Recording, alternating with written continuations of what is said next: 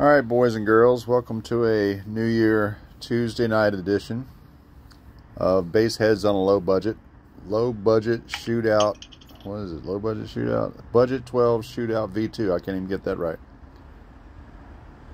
So, anyway, how many was that? 1, 2, 3, 4, 5, 6, 7, 8, 9, 10, 11, 12, 13, 14, 15, 16, 17, 18, 20, 21, 22, 23, 24, 25, 26, 27, 28, 29, 30, 31, 32, 33. 33 subs tested. And you know, I found two that I forgot about. Rockville K6 and a V1 RS12 Resilient Sounds. The K6, when I tested the 15, was a little looser than the K9. And I have in here, where do we do the, let's see, recoil, blah, blah, blah, blah, blah, blah, blah. You know, it's pretty bad, I can't even remember. We did not do the K9. So, the K9 is very close, if not identical, to the Soundtown. So, there you go. The RS12 V1, I think that's a lot like, if not identical to, the American Bass XO. So I'm not really tripping out about not getting those in the shootout. So this is on the group Bass Heads on a Low Budget, the picture of the ratings and what have you. So I picked out today the Machete Fight 12S, the Alpine S, the PA Mofo X, because there's a new model, an S model. I don't know, they've got 2 or 3 different models of that, but the Mofo X, the Massive GTX, the JBL Club, to run ported today.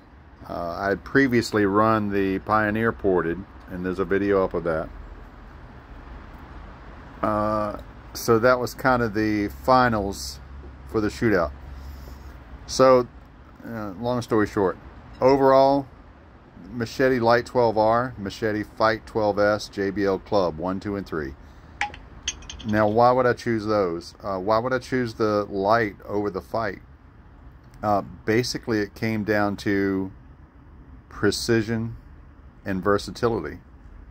The Light could get real close to as loud as the Fight, but it held precision a little bit better. So that was that. The Club, why did it, you know, it won't handle the power, but it sounded so damn good. The versatility, even in the ported box, it had a wide range of bass versatility and precision. It really sounded good, just wasn't quite as loud. So as an overall score, low budget. Now, you know, we had the stereo integrity mixed in there.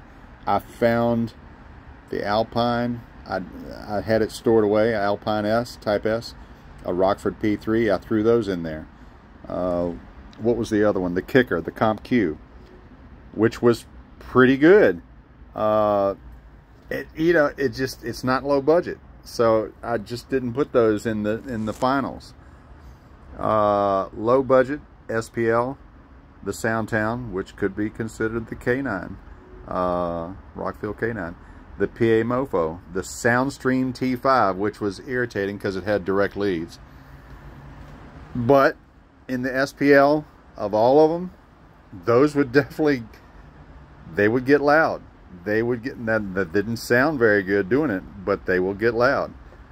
And then the sound quality choice was Pioneer and JBL. So if you're more on the sound quality, richness, number 1 and 2, Pioneer, JBL. The 2 Machetes would be 3 and 4. So, you know, get on the group, look at the picture, look at the videos, and, you know, your mileage may vary. But that's how I came up with it, and that is the final results. Have a good day.